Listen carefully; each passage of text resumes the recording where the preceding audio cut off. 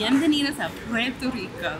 Today we are going to be exploring the port of San Juan. So whether it's your first time here or you've been here a few times, we're going to talk about some great things to see, some great things to eat, and what you should do while you are visiting here on your port day. Now let's get started. Today we're in San Juan, Puerto Rico, and we're going to show you an overall guide of things that you can do when you are here in San Juan for a port day. First thing to note is if you are visiting San Juan and your ship is leaving from San Juan, this is going to be a completely different terminal. So right here where we are, this is where if the San Juan, Puerto Rico is on your itinerary and you're stopping just for the day.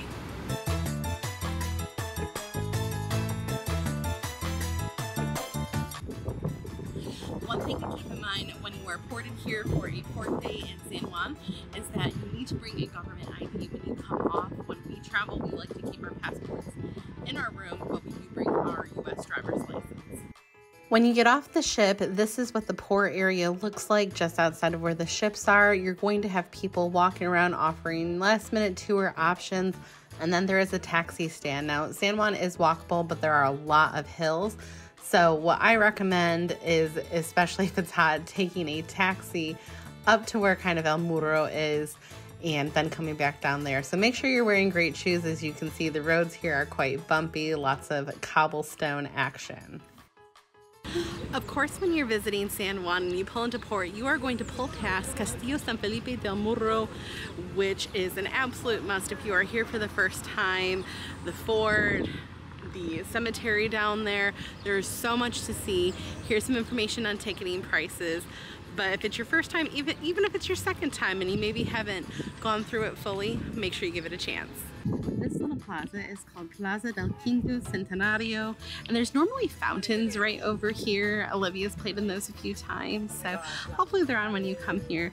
But this is an absolutely beautiful place to be, and walking distance, of course, to El Morro. There are so many amazing places to see right in this area of Old San Juan. There's Casablanca, which is one of the homes of Ponce de Leon. And right around the corner from where we were right here, when you walk down these beautiful streets, is the Museo de San Juan. Just walking around Old San Juan is incredible. There's so many photo opportunities like the flag door, the beautiful colored buildings. There's so many places to see, and as well, there's so many great places to eat and drink. I do have a DIY bar crawl for Old San Juan that highlights some of my favorite places to get a quick snack and a drink. The link to my article will be down below in the video on my channel. I know you're dying to find out where I got this beautiful cocktail.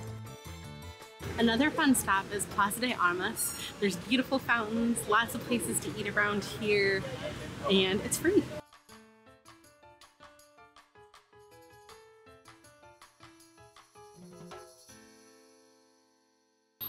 Alright, so behind me and in front of me is Fortaleza Street. When in San Juan, a lot of people come here for shopping. Sometimes over the streets down here, there's different art installations. If you Google, you'll see the umbrellas, a long hanging Puerto Rican flag. Definitely a must check out and take a gander, especially if you're souvenir shopping. Part of the beauty, like I mentioned earlier, of Old San Juan is just walking around and looking at the beautiful architecture. However, this is one of my things that you must try, Señor Paleta. Go get yourself an ice cream bar. They have dairy-free fruit versions. Oreo. Absolutely delicious. So I normally always get the Ferrero Rocher, but the mango just looked really good. From this area across from Señor Paleta, you can get beautiful views of the ship and Old San Juan down by the port area. It is an absolute must-stop, and right here is my favorite street. One of the amazing things about walking around Old San Juan is you're going to see ruins all over the place. There are so many great free things to do. However, if you're looking for an organized tour, these are some of the ones that we recommend. We have vetted them. We give them to some of our clients that book with us that travel with a flair. We've been here a multitude of times and have done a ton of tours and didn't have a nice camera like this now. So I hope you can check those out. I did want to take some time and mention a couple things that you have to try when you are in San Juan when it comes to food.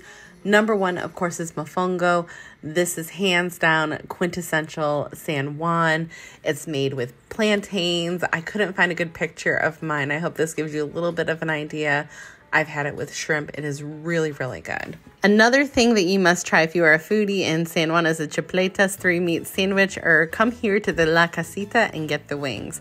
If you are in San Juan late night, this is a great place to get dinner on the water.